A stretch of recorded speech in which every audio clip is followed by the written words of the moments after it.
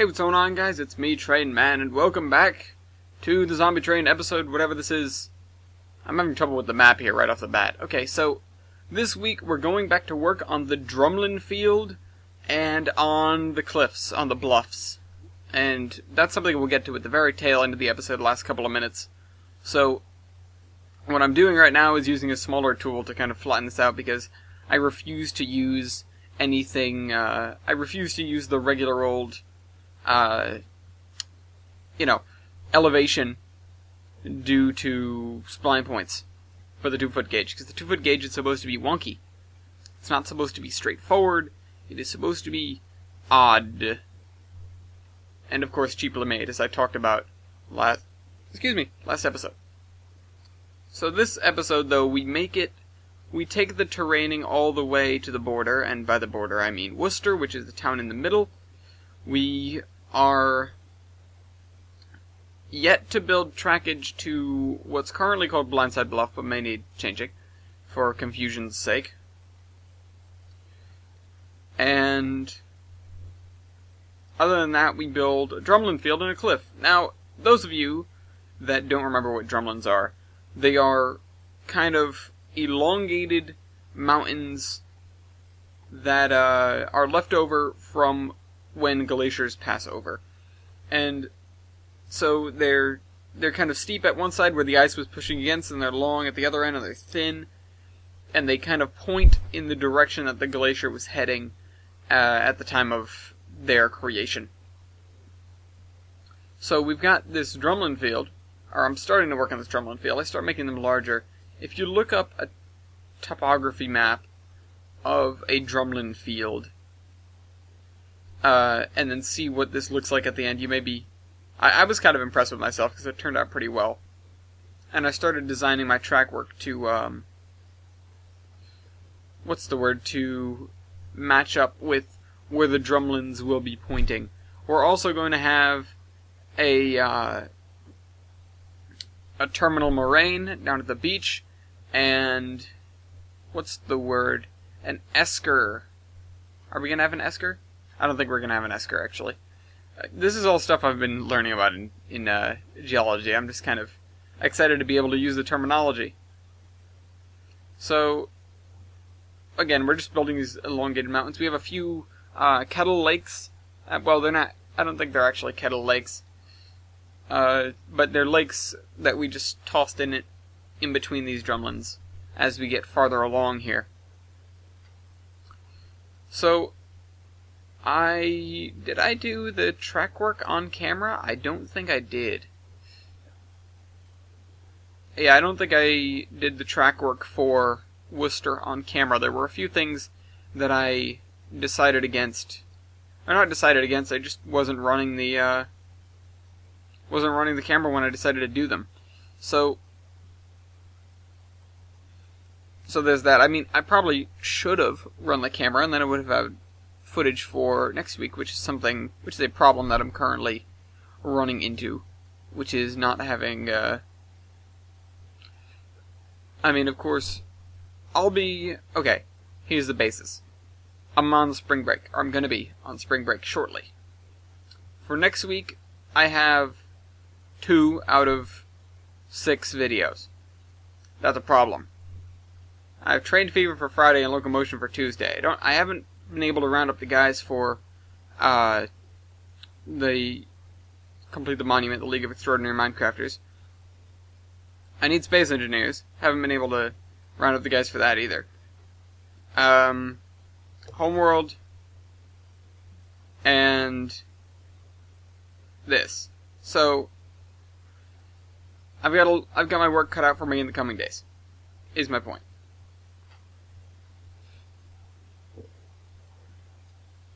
So, I'm not really sure what I'm going to do about that, because getting people is tricky.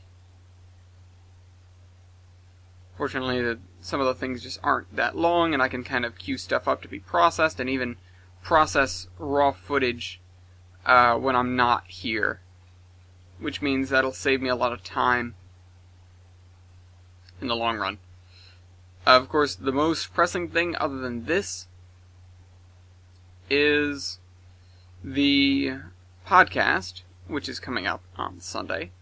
And of course that needs to be done before I leave, which will most likely be done. And because once I leave, I can't get it done. I don't have the proper software.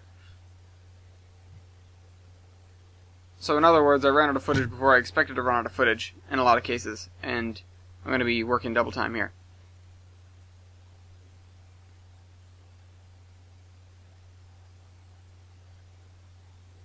So we've got these, again. Okay, so drumlins essentially, when you have a drumlin field, you'll have a bunch of these drumlins with the gaps in between them where water would have been flowing or has been flowing to erode them. See, glaciers are astoundingly tall, and I didn't know this until I get into this. Okay, so this is one of the spots I decided to put a lake. Kind of off-the-cuff sort of lake building. You know, part of me wanted to actually extend the drumlin field to the north and the south in order to give, give people running on the layout increased perspective, because, I don't like seeing the end of the map. It's not a good thing to be able to see. And in TS12, you can see pretty far. So, it's worth making a wide area. Like, those of you who have seen it, no, most of you have not, but the viaduct on Lee's line is in the middle of an area that is 5 or 6 tiles across. And that's not in the direction the track is going, of course. That's in the, that's perpendicular to it. So you get this big valley that you can see all the way across. And you can't see the trains on the other side because they're all hidden behind the trees. Except in a couple select spots, which are bridges over small rivers. But, no, yeah, it's, oh, sorry.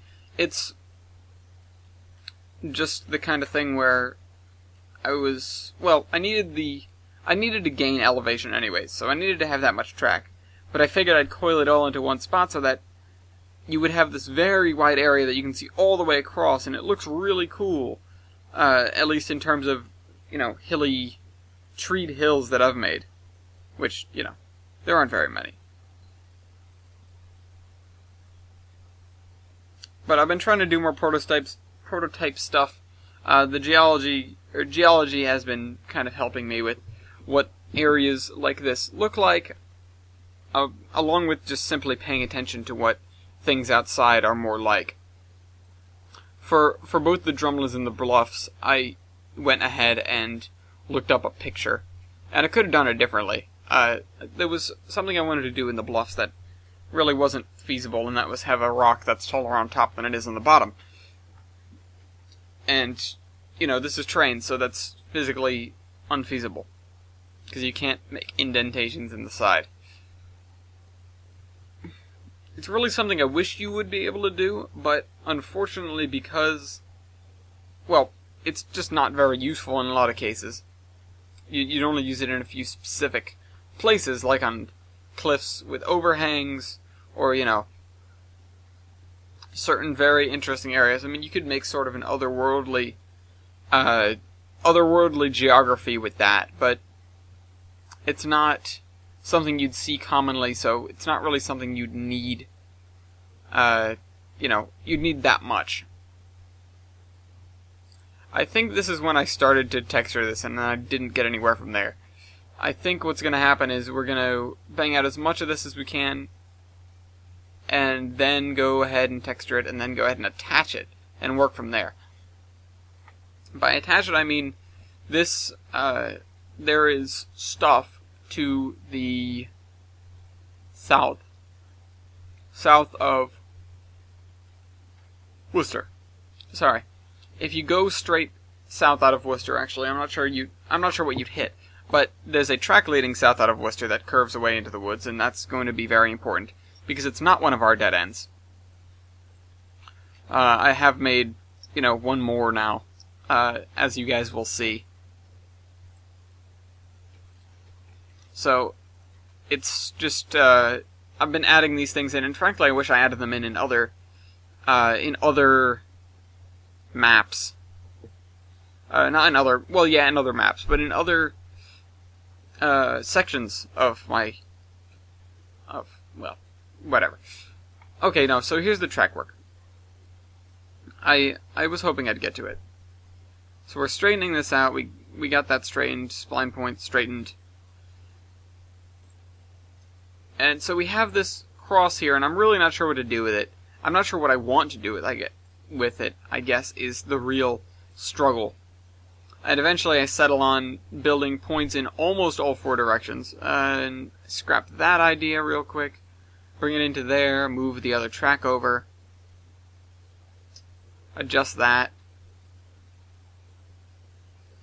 From here I bring this almost there, but let's say they removed the switch because it wasn't necessary. Then there's the other... Oh wait. No, come on. Again, I was confused as to what to do. I need to find the station. I think that's the next thing I did. Oh no, I built this way a little bit. And then I decided that I needed a station. I built off this way. I eventually changed that.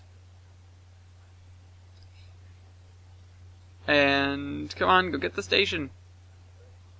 Yeah, there I go. Okay, so we got this station here, and this is one of the little CNR ones. I get this one. I mean, it's nice, but it's 2 tracks, so it's not necessary. And that's not a station. And that is what I go with in the end. I need to find the Bluffs station as well, but that'll be something to work on in the future.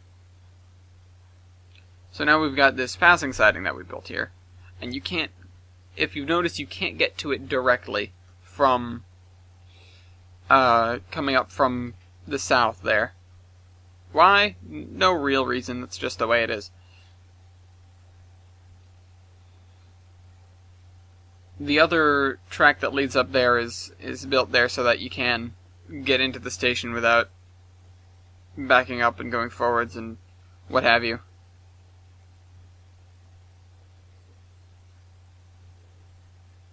It's basically the only sort of reverse loop thing that we have. And so that we had a complete Y somewhere.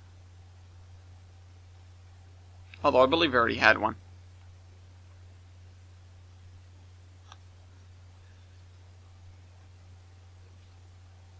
So once again, coming in here and adjusting, because we made another little hill. And the gradient on the map tells you the gradient difference between the spline points. But that isn't really helpful when you haven't brought the splines to a specific elevation, because the tracks aren't strung out between them, as in this... I guess you could say there's no tension on it. So you have the track fitting the contours of the ground, which may not be the percentage between the 2 spline points that you are being told it is. So you've got to go in there and fix that manually. I didn't reroute this track over here yet, but I will shortly, if I recall correctly.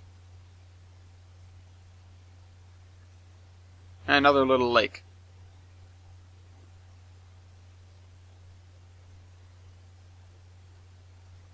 After yeah, there we go. Stretch it out in both directions so that we have a lake that's sort of pointing in the same direction as the drumlins.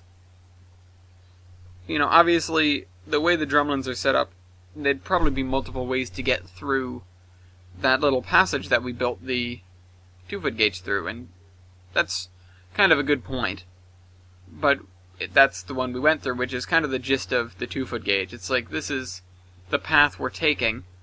It won't be difficult to build. It'll be a little bit wonky, but that's just the way it is. Anyways, the final leg, there are 3 different legs of this that we have to build. We are building the first one right here, of course. The second one is between here and the ocean, which is that final block that we haven't been to, the final named tile. And the third one is by far the longest one. And it runs from where we are right now, several miles to the southeast, rather, and terminates in a town that's already built, but that I don't have on this map because they aren't connected, to save, or really for sanity's sake. We just don't, we don't need to keep them together just yet. We'll be attaching it shortly, however.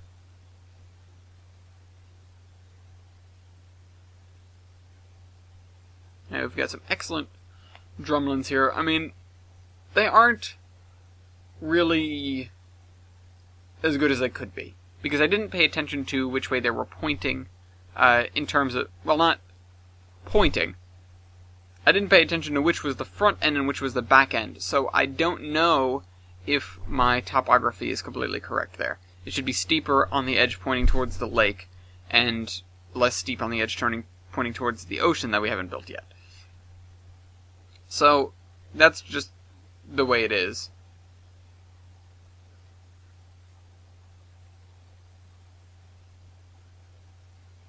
I'm not sure what I'm going to continue on past Worcester with. I mean, I may go into more drumlins. I might do some other... Again, this is all a glacial sort of thing. And if you notice, we don't have any rivers running through it. It's just a lot of lakes. Just the way that the ground is kind of prohibits rivers from existing. I had to clear that up because it was on the edge of the map and we were going to be expanding on that edge. So here we are on the bluffs instead. We're using a technique that I haven't used very often, or really at all, which is using the plateau tool to create a slope. That sounds kind of contradictory, but it works, sort of. We eventually settle on... So we have these slopes. See, the thing with this town, the whole thing behind it is that it's a sweet beach. Unfortunately, the town sits on the bluff, which is 100 feet above the beach. And it's a long walk down, so there's going to be like roads or stairs or whatever down at the bottom of the beach, down to the beach there. Because otherwise it'd be very difficult to get to.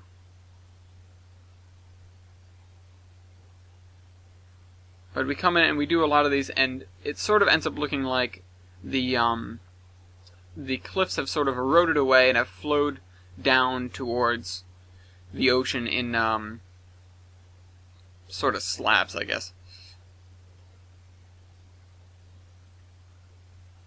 I'm not sure, how well that comes across in the way this looks, but that's sort of what it ended up looking like.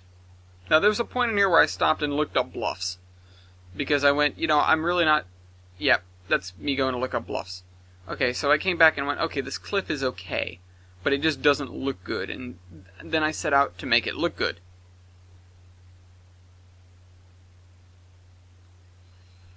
So, aside from anything else, it was just me trying to go, or really just trying to figure out what I could do to still have it be a cliff and simultaneously have it not look terrible.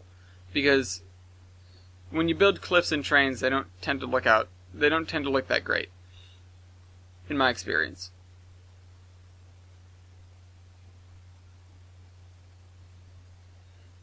Now, I built that thing over there. It kind of bookends this whole area. And I was trying to lower it a little bit, because it was a little bit kind of bulgy, and it didn't exactly look great. So, now we've got this cliff, and I'm coming and I'm trying to kind of break up the monotony of the cliff, basically in any way I can. So I made this rocky bit down to the bottom, spread along there, using more of the plateau tool. And I regretted doing that. Now, I'm not really sure what kind of anything we're going to be putting on top here, but it's safe to assume the drumlins will have terminated a while before this, because we've got to get down from where we were, which was 100 feet up, to here. Now, we could do that on the heel of a valley, but I don't know how we're going to do that. So, hope you guys enjoyed this video, and I'll see you all next week. Trainman out.